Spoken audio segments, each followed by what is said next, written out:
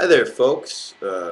My name is Nicholas Bernard Hansen, the creator of Johnny Butter's American Narcissism, and we've come up with a new little kind of idea within an idea, kind of television show. 3 bipolar dudes, 1 camera, and it looks like it's just me right here, right now, but there's actually 3 bipolar dudes here in 1 camera. Okay, this is Benton. You might have met Benton in the other segment. But Andrew is off camera. Off camera. So yeah, take a seat, Ben. And I'm gonna get the light going.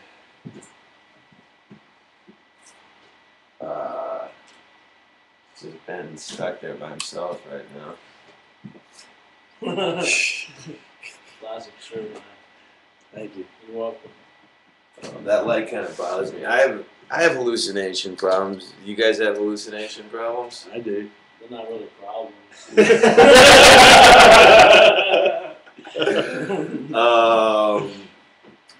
Yeah, I don't know. So we filmed this segment earlier, and we were all just sitting up tonight, and everyone else left, and it was just 3 bipolar dudes, and I was like, well, we have a camera.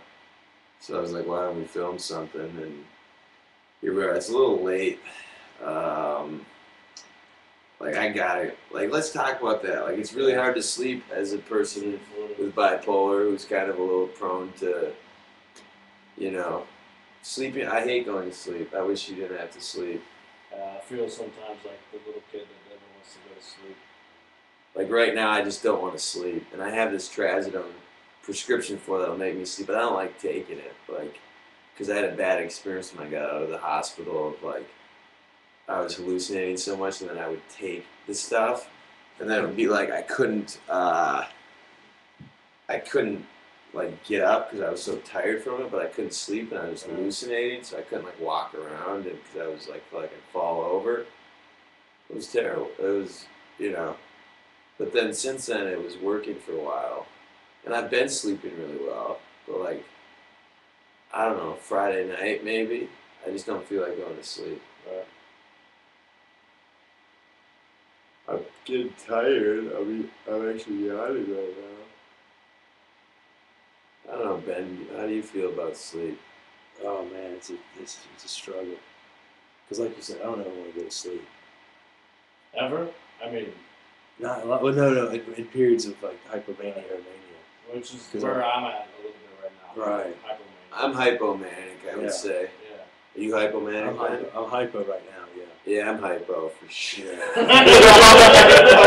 It's dangerous. You got 3 hypos just hanging out. Better than 3 hypers, right? Hypers are the crazy, right? That's when. Well, man, it's like I never remember hyper and hypo. we've got to get the manic depressive illness You textbook. totally do, especially Yeah. if we're putting this out on the internet. We have to know what we're saying.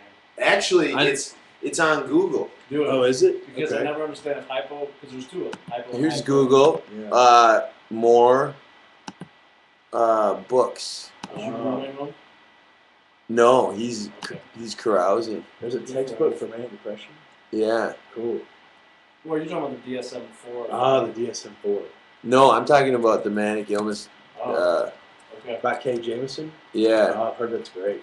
Oh, I've good. read a lot of it. I had it for 3 weeks, and then I had to give it back to the library. That's how it works. Yeah, this is it right here.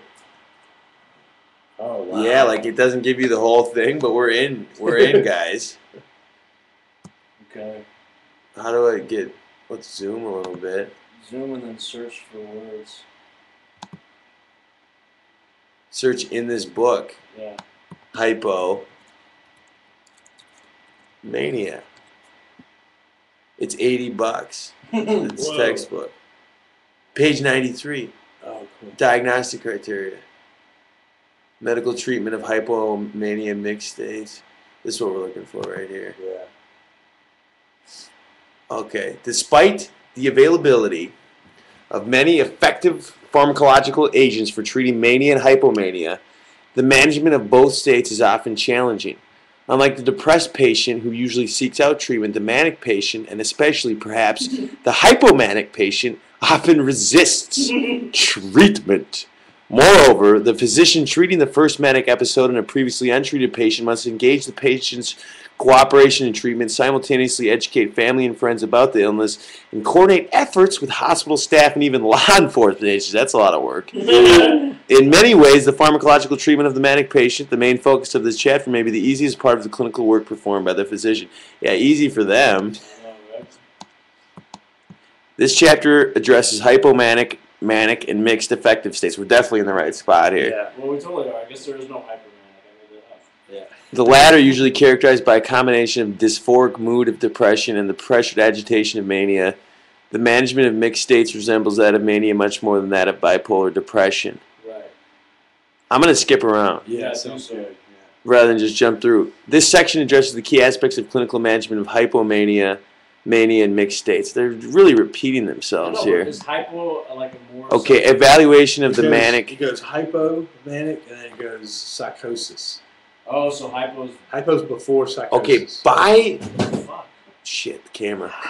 By definition, how's our framing here? I'm always looking as a. Oh, Yeah, we're framed pretty good here. Oh. I look like a lunatic with the yellow shades in the front, but Ben, you're maintaining stability there, and Andrew has made his position as the off-camera man, which is perfect. Okay, by definition, the manic or mixed state patient is highly agitated and not easily amenable to examination. That's a great line. By definition, the manic or mixed state patient is highly agitated and not easily amenable to examination.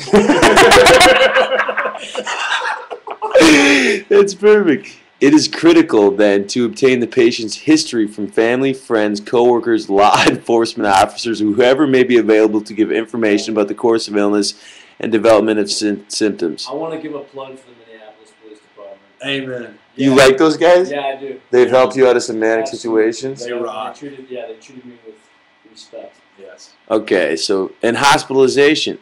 Patients exhibiting severe mania will need to be hospitalized, often involuntarily. I got to get my milk. Yeah. Can I take a break? Yeah, take we it. gotta get- There's no rules. Oh, no. All right. There's no rules, yeah. I might Yeah, take a there break, is. too. You never say you're sorry. Oh, yeah. That was a rule. I need to smoke pretty quick. And we got to think about, Thank God. I got to sleep eventually. No, seriously, we do because we have. We've got family coming into town. Yeah. There's all kinds of big things coming on. Yeah, okay, we're going to call it a night, but we're going to be examining this manic depressive because we got it for free. You could buy it for $80 or you could examine it on Google Books. It's a shameless plug for Google Yeah. Books. Signing off. Andrew, sign off. Thank you. Have a good night. Night, guys. Is it off? Oh, you're just a